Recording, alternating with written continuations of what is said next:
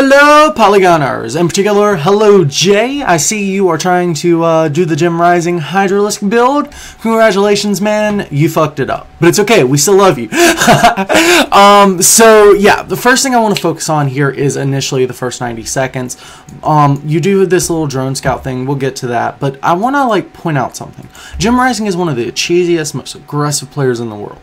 If you try to play Zerg in a defensive capacity, or in a greedy economic capacity, like Sauron style Zerg, you're not playing Gem Rising style.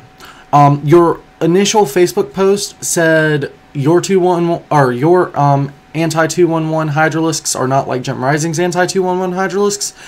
I should also point out that you did not actually face 211, therefore the Hydralisks were a dumb idea. We're going to build into that, but we've been looking at this first 90 seconds. We're about 67 seconds in. And my first question is, what the fuck is this little drone harass nonsense? Did you start playing Protoss or something? This is not a Zerg thing to do. This is a Protoss thing. Harassing this does nothing.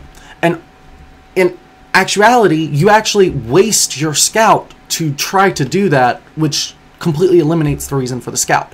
By scouting, you have one thing and one thing only you want to achieve. Poke in here, poke in here. Is it one gas? Is it two gas? Is it no gas? This is very important information, my friend. Also, let's get some sound up in this piece. Alright, so you're not actually going to be aware of this. You do manage to get this drone away, do a little more harassment, kind of being really super cheeky, down to 1 HP in fact. And that's kind of brutal. But that's okay. That is absolutely fine. Really, you expect to lose this drone, because what ends up happening is that second SCV should have just dropped a depot, not even bothered finishing it. You're locked in, and all you can do is run around and buy time and keep this drone alive. This is your goal if you're going to drone scout. Just keep it in this base so that nothing is invisible to you. So if you're actually harassing and attacking an SCV and taking damage, the amount of time you're going to be alive is actually limited. Because think about it. If this is a 2-1-1, you're not going to have that first Marine coming out. It's going to be a Reaper, but then the Reaper has to rush to your side of the map or kill the SCV. If you see the Reaper, you see that there's only one gas, you can assume certain things. You can scout in at 4 minutes and confirm those things. But essentially, if you're going to drone scout, you're going to die in this top base, and that's fine. Harassment, there's just no point in it. Okay. Now, let's come back here, and it's been a little bit since you took this base. Let's just rewind a little. Yeah, this seems about right. Okay, so this is right here around 42 seconds. You're just now producing these 3 drones. All right, cool. We're not going to get too into build order details, but this is important here. So, you're at 17, you should be taking your fast expansion at 17, so the moment you hit 200 minerals, you should be pulling one of these drones and sending it here. Hopefully you're using camera hotkeys, with this being Control Q, this being Control W, then you can just Alt Q, Alt W, and bounce back and forth. Camera hotkeys are super helpful in the early game. Alright, so we'll just clip on through here real quick, and we'll see when you actually send this out. So you should be predicting it, and you're sending it out at 200. Great. This is the perfect timing. And you're going along, you're going along, you're going along, you're going along. Now, why is that a little bit late? Because you sent the drone scout. The drone scout's going to hurt your overall mining capacity. So, knowing that you sent the drone scout, send it a little after 200. But even then, this is not a huge deal. Not at all. Okay, so this is super nitpicky, but this next part is not. Let's see when you actually build it. You've got the time. Boom. You lost a few seconds there. And that's fine because it's small. But now let's look at the next part. How often are you going to do this? How often are you losing these seconds? And what does it culminate into? So at this point, we're about to be hitting, here's the larva, you can build a drone. You're about to be hitting 18. Okay? As soon as you build this, you have 30 left over, you can go take this gas. Although this would probably be a better gas because it's got a shorter distance, you're going to take this one. Whatever, I'd consider this one though. Okay, you're delaying it, you're delaying it, you're delaying it. You build the extra drone, but it's a few seconds late, obviously. And still delaying, still delaying, still delaying, still delaying. What's going on? Why aren't you taking this gas? This is a very important thing, because not only is it important like in a general build structure, when you go fast expand, you need metabolic boost as soon as possible, which means you need gas as soon as possible because you need the metabolic boost to be able to start as soon as the spawning pool finishes. Well, you're hurting yourself right now. And see, you're almost at 200. You can almost build the spawning pool before you build the gas. This is not how this is supposed to look. And boom, there's the 200. So you just now realize you didn't take a gas. Boom, now your gas is taken. Now you're 40 some minerals over. 55 minerals over by the time that finally gets built. Do you understand how massively you're screwing yourself here, bro? You took your gas here at 1 minute and 11 seconds. Or you should be. Like, that is when you could have built it. But you took it at 120. And then it took you another 2 seconds to get the spawning pool up because you had to go build this first, and like you just confused yourself. Like, that was obvious just by looking at what units you were clicking. It was completely obvious. And here's the thing. You're not going for a Sauron style Zerg this game. You're going for the tech-based Hydralisk mid-game, which is, you know, tech-based.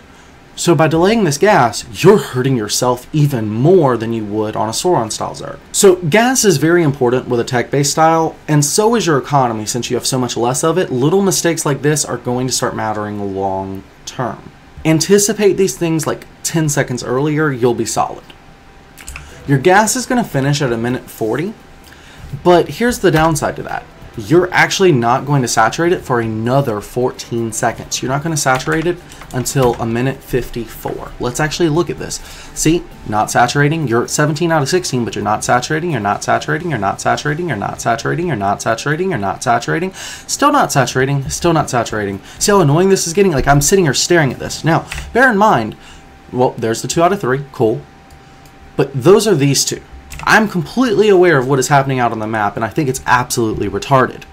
Like, I have never shown you that this is a good idea. Because, like, this SCV is just completely chasing your drone. He should have gone back home. This is an idiot for doing this, but also you're, like, this whole thing just doesn't make any sense. Watch this, watch this. Okay, so traveling along, traveling along. We've already talked about how, like, having one drone off minerals makes a huge difference. Now you've actually had to pull a second drone to come save this drone from something that shouldn't even be a threat. And this is hurting you even more. So remember when I said, because you're doing a tech-based style, your economy is going to be super more important than it was, like, if you're going a Sauron style Zerg, because Sauron style Zerg is more forgiving. These right here, ah! Like, what, why? So, you lost 14 seconds on this.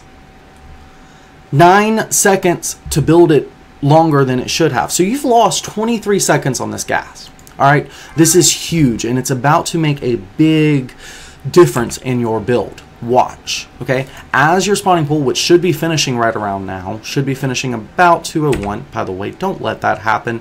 That extra, no. Travel here, Micro, like, rather than just sending them straight in and going in like that, no, yeah, and, like, use your shift cube. Yeah. Don't let that happen. Because you also shouldn't have an opening right here where Hellions can get in. Alright, so metabolic boost should finish, or should start rather, the moment spawning pool finishes. Let's see, it's 2:08, 2:09 about the time your spawning pool is finishing. Metabolic boost is the most important upgrade of the early game because it allows you to knock back Reapers. Now this guy, he's doing a 1-1-1 build, he's doing a fast expansion, but he's doing the 1-1-1, then the fast expansion, it's all good. But this delays his Reapers, so you're getting so lucky, but oh my god, this would get you killed in any other circumstances.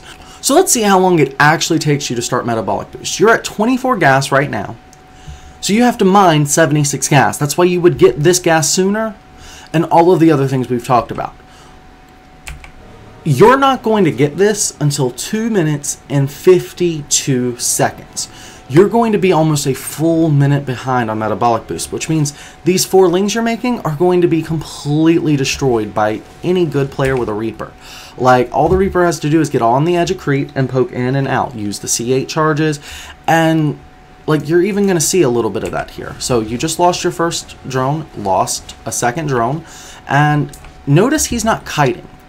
He should be kiting, like, stop, attack, run away because he has faster movement speed than you and he can get away with it, but he's not that good of a player and you're able to pull this off. This should get you killed. Now we finally have Metabolic Boost starting, and now we have another mistake. Well, watch what you do when you start Metabolic Boost. You're about to pull off these guys. Now if you were doing Sauron style Zerg, this is good. But here's the thing, you actually pull these guys off while doing a tech-based style. You also pull them off after mining another 96 or so gas. So I assume this right here is for pneumatized carapace, which you should be sending in an overlord around 4 minutes, so that times out fairly well. So let's say that, you know, you're doing Sauron style Zerg and you want to do that. Cool. Now you're sending this guy over here, taking your third base. Alright, cool. This looks like a slightly delayed third base on a Sauron style Zerg, which isn't that great, but you know, whatever. Your level, you can get away with it. Again, the Reaper is going to you know, just manage to get away, and he was not in position to deny this third. Had he been, you would not be taking this third, or you would be losing a lot of lings. Now you've got the pneumatized carapace coming along, but that's good for Sauron style Zerg. You just spent gas you needed for Hydralisks. Anyways, this game is going to be a little bit of a technology-based game for Gem Rising, who typically is a player who likes to play with a heavy economy. So see him go for the faster gas and staying on the gas here after a spawning pool is very, very interesting. I'm not sure if this is typical of the current meta or if it's just a stylistic thing. We do have pneumatized carapace actually coming out for Gem Rising, which isn't very typical of someone who's going for a faster Mutalisk build, and now you're no longer mining gas, which means your layer is going to be super delayed. So let's also look at this guy's infrastructure. This is the 4 minute mark. You should definitely be sacrificing an overlord, which should be like right here, into this area. You do not actually have an overlord there, which is a major bad thing. Furthermore, this isn't even 2-1-1. This is 1-1-1. And we're going to talk about some strengths and weaknesses of both of them in a moment. But big thing, you should be knowing what you're up against. This is a double gas build. This is not 2-1-1, which is mineral based, okay? He's got Hellions. Guess what? Hellions do extra damage to light armored. They do almost double to that. They themselves are light armored, so are Lings, so are Hydras. Ling Hydra is not good against someone who's going 1-1-1 simply because of the Hellions. Hydralisks, on the other hand, are used to shut down 2-1-1. Around 4 minutes, like I said, you should be scouting in so you know, is this 2-1-1? If it's not, you're definitely not going to be going for Hydralisks. This is a fast expand with 1-1-1, which typically employs Fast Banshee or Raven. It's typically Reaper, Hellion, Banshee. This is an older build, and basically it uses technology to keep the Zerg from making too many drones too quickly. However, Zerg learned how to repel it very easily and could still make, you know, less drones than they could, like unharassed, but still a good amount and shut down the Terran in the late game. However, it does force the game to go into a mid/late game. Reaper, Hellion, great defensively. If you're seeing like a Ling Baneling all in, or Roachling, or even a Roach Baneling, Banshee does even more at the defensive structure, so you can play it defensively off 1-1-1, you can play it offensively off 1-1-1. The thing is, you never actually adapted to the fact it was 1-1-1. What are the strengths of 1-1-1 compared to 2-1-1? 1-1-1 is going to give you a better economy because you're able to get the faster expansion just by virtue of being safer. With the Hellions, with the Banshees like we were talking about. You have more harassment and damage potential. You also have a tech-based strategy. This, you know, is comparable to what you're doing as the Gem Rising Hydralisk Ling player, is also a tech-based strategy. So what are the strengths of 2-1-1 if those are the strengths of 1-1-1? 2-1-1 gets you a much faster stem pack, which, you know, is actually the most important upgrade for Terran. So by delaying that in 1-1-1, you're actually delaying your mid-game. You're getting all these units that actually aren't that useful in the mid-game, but they're great in the early game. So you're really delaying what you want to get for something that's kind of annoying and pesky. So that's why this kind of went out of the wayside. You also get faster marine production because you're getting the reactors, you've got the stem pack, you're getting barracks faster. Compare like when 111 gets a 5 barracks production to when like 211 gets 5 barracks production. It's insane. You have the easy ability to destroy mutalisks off 211 because you are getting the faster marines. You do already have stem pack. You're already getting the medevacs. Like everything you would be needing, it just completely destroys mutalisks, and that's what Zerg like to get. So this 111 is super vulnerable to mutalisks because what? Reapers don't shoot up, Banshees don't shoot up, Hellions don't shoot up. You kind of see where like they have different weaknesses, and therefore you should play against them differently. So what are the weaknesses of 111? You're also delaying your upgrades in addition to stem pack. So like your 1-1 infantry upgrades delayed, which again delays from your mid game.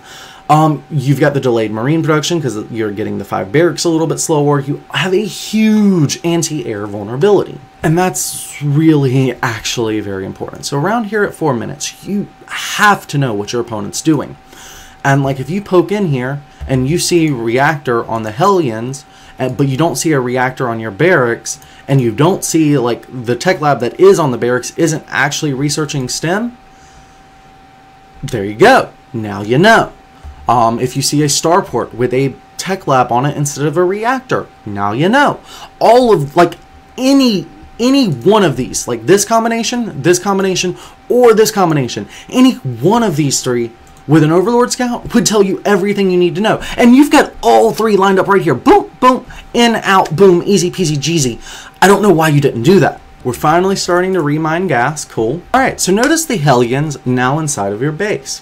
They're going to be able to bypass these queens, get up this ramp, whatever they want to do. You have no defenses here. You don't have evolution chambers to help block this in. You don't have a spine crawler in here. Like, traditionally, you have an Evo here, and a spine crawler here. That way, if they try to dart in here, you've got a queen there. And if they try to dart in here, you've got a queen there. You can kind of zone them in and make it like so that they have to run in one at a time. It's much less effective. But watch how they're just going to swarm in, all 4 of them at once, and then boom, roast a huge amount of drones. Now he's not even microing. He's spending some time killing your queens, spending some time killing your lings. He gets surrounded. This guy is no good. And you've got the lings there to shut it down. He chooses to engage you on creep. We know creep gives you a huge advantage, particularly as a ling player. That 1.9 speed advantage, huge, huge, absolutely huge. That's why we got this little wheel, you know, tire floating right here. Because speed advantage is actually pretty good. But this is hurting you so much. Look, you're already floating 555 minerals, dude. You don't have a second gas, which you should be having between 36 and 42 supply. You don't have that. And that's typical of Sauron style Zerg. That's not even a tech-based style Zerg. So, like, you're doing tech-based, so you should have never pulled off, and you should be getting the second gas. You pulled off, and you forgot your second gas. That is hugely critical.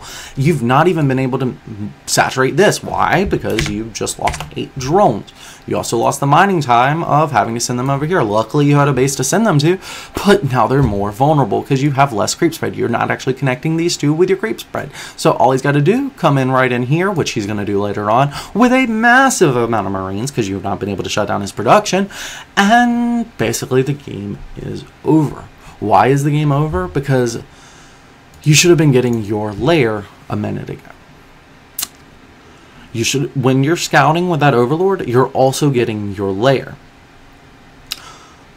If your Overlord scouts 1-1-1, cool, let's go for a Mutalisk Ling Baneling build. If you scout the 2-1-1, let's go for the Hydralisk Ling build. You adapt to your opponent. Here, you didn't adapt, my friend. Also, if you're doing Hydraling, don't get the Baneling Nest.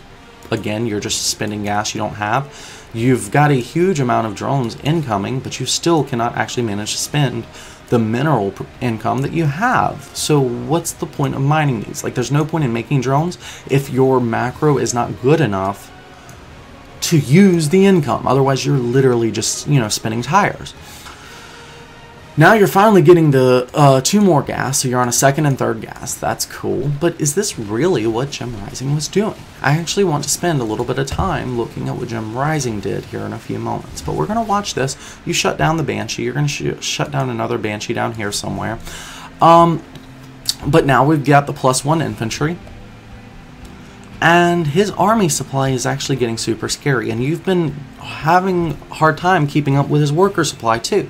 You're floating all of this. Your gas is super late. You forgot to saturate either of these two. You're getting all these spore crawlers, which you don't actually need because you're supposed to have a lair, which means you're gonna have some overseers. Like, you're using Sauron tactics in the form of, like, you know, spore crawlers with a tech-based style. Like, you cannot mix and match. It is one or it is the other.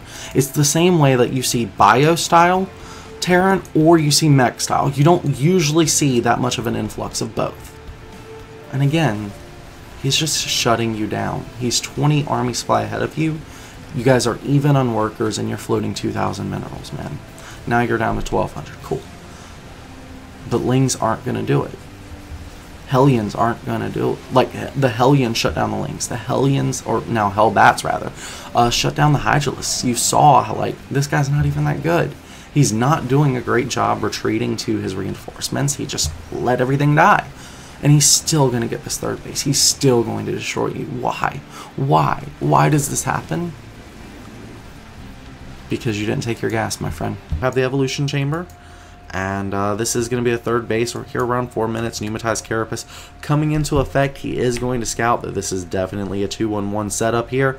And Gem Rising, definitely the type of player that can react with the perfect response given the correct information. He has that information now, so let's see exactly how he chooses to react. Going to be flooding out some Lings. This is, of course, necessary because he is at max saturation for his chosen gas count. And we've got the lair coming a little bit later than we maybe would have expected, but the pneumatized Carapace definitely worth that first 100 gas after metabolic boost. We've got the second extractor here, and that's going to be the third one total. Second one on this base, that is, but not quite immediately saturating that. Does have that third base saturation, and as you can see, the worker count around completely even for both these players. Third base in production for Cuddle Bear. So both the players going for a 3-base kind of macro style, but the drops are going to be starting here with this typical 2-1-1 timing at the third, taking out the first queen, but does lose 4 Marines in that attack. We see the Hydralisk Den has started here at the natural.